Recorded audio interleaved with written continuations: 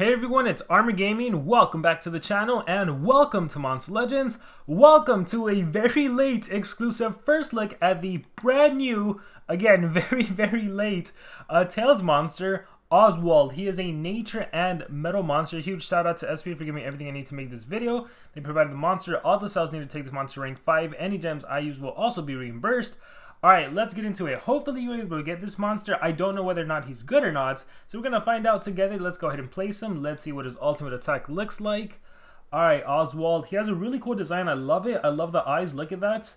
Alright, Oswald. I know he's similar to a previous monster we've seen, so let's take a look. Let's see how Oswald compares to other monsters in the game. So right now, categorized by the life stat, he is quite tanky. We have 135, 720 tied with that of Silex. So a pretty high life stat, especially considering the average is 133k. Alright, in terms of a power stat, this monster is also pretty high up there at 10,845. I imagine Melter's probably also 45, or this should be 46. Alright, so similar power stat there. They're quite strong. The average is 10,580 for these Blossom Mythic monsters. And then for a speed stat, I'm going to guess average 8,074, 8,050, roughly 8,049 is the average. So yeah, he's right around the middle of all of the Blossom Mythics. So stats wise, I think nothing necessarily stands out. Let's see what his trait is and if that helps him out. So here I have him maxed out already at 150. Considering this video is super late, I figured we'd just start with max level and see what he can do. Alright, he's immune to control, so that's very good. You can't stun him, you can't freeze him, possess any of the mega variations of those possessions, deny skills, and he's also cooldown. Whoa, I was like, okay, unranked. So at rank 0, you have that immune to control. At rank 1, you also have a cooldown immunity. So he's one of those monsters where nothing touches him, right? Well, maybe stamina drain. We have to take a look at his skills, but you can't activate his cooldowns, and you can't deny him. All right. You also have an umbrella trait. So this is like, in terms of like an undeniable monster, and I want to say he does have a skill. Let's look real quick. 0 stamina skill. Yes. Okay. Cold Steel. Does he have a strong one? He's Board Tackle's pretty strong. So he's one of those monsters that's essentially undeniable, right? Can't land a control skill on him. Can't activate his cooldowns. And then you have an umbrella trait. Like, the only thing that would make this monster better, and I feel like eventually SP will do it, a monster that's immune to control, immune to cooldown activation, and is immune to torture. That'd be like the perfect thing, right?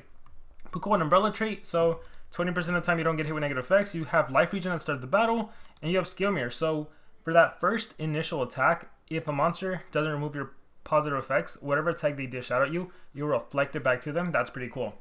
Alright, most of the time you're protected with a Megaton monster or something, but you know, it's cool to have, especially in a world where you can like turn transfer or do a extra turn skill like Amania, right? Like turn transfer, like there's just so many possibilities. So quite good, I'd say. That skill mirror, especially at rank 5, that could open up a lot of possibilities. Let's talk skills. So Cold Steel removes shield and deals moderate metal damage to one enemy. 0 stamina, 0 cooldown. So yeah, this monster is impervious to everything. Nature's Embrace, 30 stamina, 0 cooldown, low nature AoE. Acorn Binge applies damage boost to itself and heals by 30%. Not really a fan of this skill for this kind of monster. You know, normally I like them if it's like, okay, if you were to get possessed, this monster can't get possessed. Bloodthirsty. Ooh, this skill sounds powerful. Machete deals moderate metal damage, applies bleed. It's just a one-turn cooldown bleed AoE. Knight of the Forest. This is where the skill it's at. Deals massive metal damage to one enemy and applies a bleed to one enemy. It's just a massive metal attack on a 30 stamina cost. No cooldown, so you can spam the skill over and over. If you get hit with CDA, doesn't matter, you can still do it. It is a powerful, hefty skill right here. I like it. We have Boar Madness, applies double damage and skill mirror. Alright, this skill I actually do like because one, you get double damage, and that skill mirror, which again can set up very good with the turn transfer to monsters like Shadow, like Amania. So this could potentially be a really good skill. Merciless Fangs removes shields and then deals heavy metal damage. So stronger than the Bloodthirsty skill that does bleed. Removing shields is good. And then we have Board Tackle, which deals very heavy nature damage and applies damage boost. And that is it's a good setup skill. So Board Tackle and then set up for a Knight of the Forest or an AoE. Alright, this monster skill set fortunately is very straightforward. You run Knight of the Forest, you run your setup Board Tackle that also deals a nice, hefty, very heavy nature damage, 0 stamina, 1 turn cooldown. You run your Boar Madness, and then you run one of your AoEs. I just say go with full damage output. So we'll go with Merciless Fangs. I think we are good on the monster. So he's pretty straightforward. He's like that Golden Pass monster. Was a Alacor, one of those orc monsters from the Golden Pass. Very similar, but I think slightly better.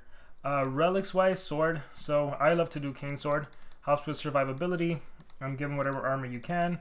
And this, you just want to go after damage output. This looks fitting. The Boar, when the turn starts, applies 50% damage merch to the wearer. Oh, not really.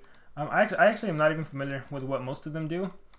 If stamina was an issue, which for this monster, he's not good at recovering stamina on his own, you would give him the stamina talent, I would say.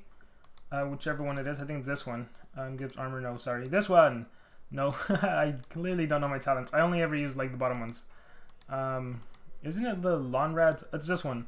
This is I think would be ideal for this monster, considering for your spammable skill you need stamina. But if you could do some damage, you know, you have quite a few options. But let's just go with this, even though I have teammates that can recover stamina for him. All right. For a rune setup, we're gonna go strength and speed. Typically the way to go. So strength, 2 strength, and a speed rune. Let's unlock that. Give him a speed rune. And there we go. Alright, let's take him out into PvP and let's see how well he can do. Alright, here we go. Let's do this. Super excited for this. Let's click fight.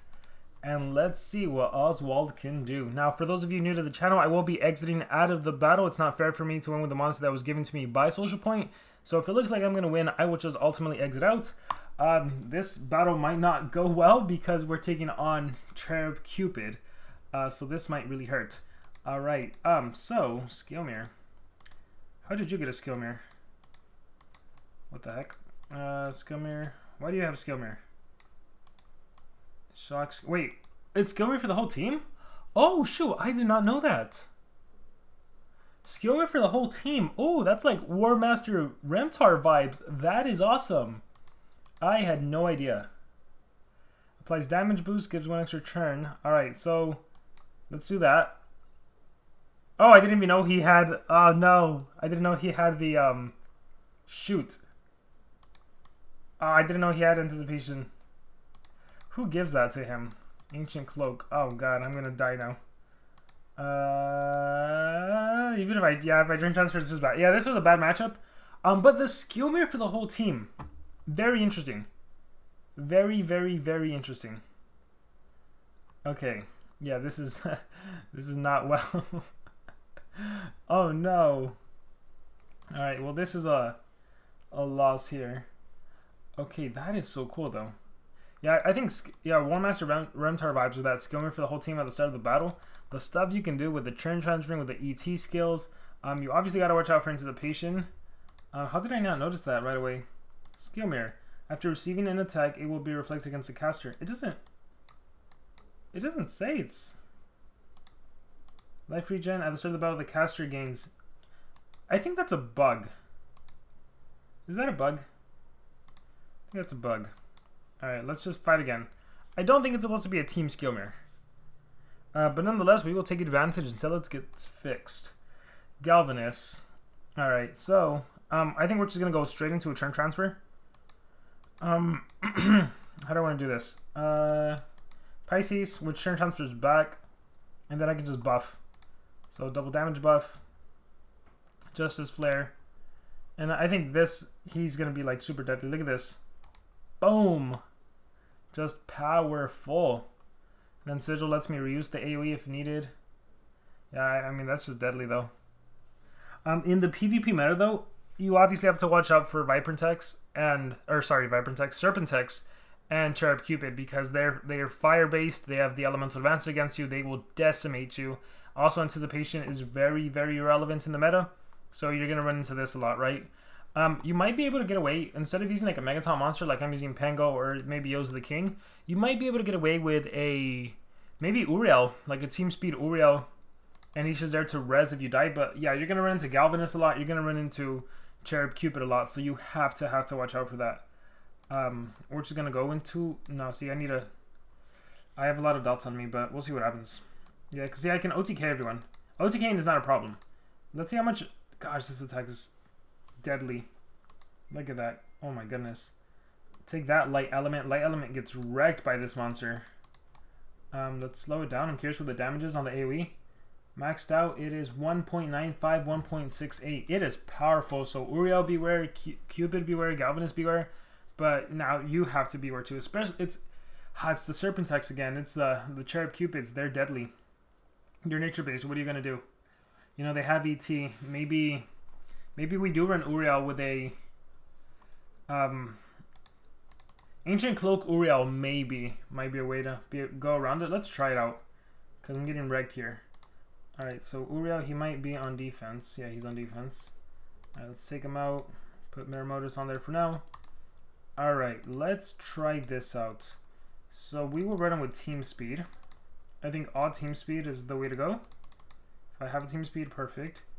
You could also single life. I'll give him Ancient Cloak. Gotta watch out for those ET monsters. Master Staff and Revival Relic. Yeah, single life is also an option for him. And revive, cleanse, and removal. Okay, I think we'll see if this setup is any better. Shadow would be a good monster because you can trade disable the enemy, right? But Galvanus, you always run into him. It's so annoying.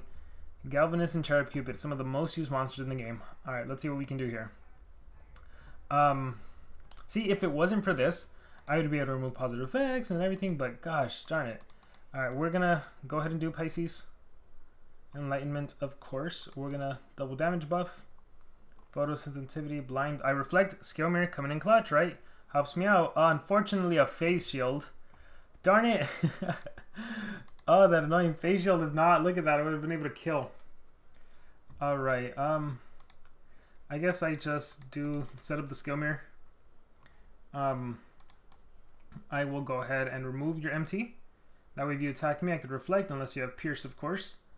Capricorn, Sagittarius. Let's do Capricorn, which will turn things back. I get a turn in. Board tackle. I shouldn't have wasted the AoE, but look how powerful that is. Alright, let's see this attack. This attack deals a whopping 3.27 mil with all my buffs. I mean, he's powerful, no doubt about it. The meta, unfortunately, it's kind of like a give and take, right? He's strong. He can kill the light elements, but the light elements also unfortunately have some of the strong monsters here that you gotta watch out for. Let's bring him back. Okay. Oh, darn it. No. Alright, we'll try. We'll try until we win. I haven't intentionally been trying to lose. It's actually, I've been losing just because it's not working out. He's a good monster. He's one of those monsters that on paper he's good. He is a good monster, but he just doesn't work out for the specific PvP meta. So for war, I would love him, but also there's probably other monsters you would prioritize too, which is unfortunate for him. Yeah, see, we have Megaton, we have Anticipation. Tough to make him work. Tough to make him work. 179k. Now I wish I had my nature-based AoE. But look at this residual over here. Like board tackle kills you. My goodness. Magic element, beware. Alright, here the best thing would probably be to set up damage boost. Cane Sword helps with the heal. Alright, heart, ouch. Probably Catholicon. Sigil. Cleanse. I wish I could cleanse your MT. Can't though. Damage. Catholicon. I can OTK you. Boom! Merciless Fang, 673k times 3. Alright, gosh, I wish I could turn Jasper. I mean, I can, but you're probably gonna kill me. Leg infection, yeah, GG. Alright, we'll try one more battle. Yeah, of all the Tails monsters, he's definitely not one that is going to be heavily used. Again, he's cool and everything, like, immune to control, awesome. Immune to cooldown activation, awesome. Even has an Umbrella Hardening tree, awesome. He's given Scale Mirror, awesome. You can turn transfer, you can set up lots of great combos with that. But in the meta for PvP, it just doesn't work out, so I don't know if players would actually invest in him. So, yeah, finally, one where I can actually do everything I want to do. So, first thing could be simply a Capricorn, right? Honestly, oh cool, look, here I can cleanse away all the, oh, I should have targeted Teddy Bomb, that's fine. And then Pisces. So cleanse, turn transfer back, and then I set up double damage. This is finally the perfect setup.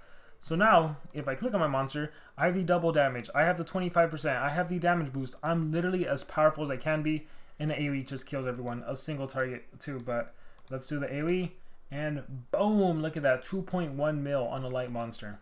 So that's essentially what you would do with him.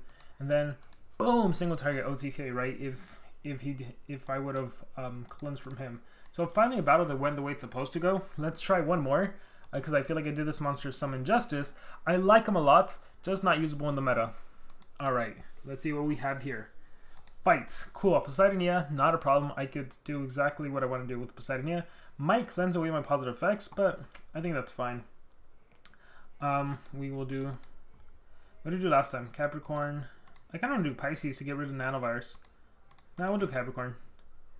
Alright, Rotten Anchor. Oh, went after me instead of what I thought you were going to go after. Alright, cool. I can OTK you most likely. Oh, no. Oh, I'm poisoned. Darn it. Poison Nightmares? Yeah, Poison Nightmares.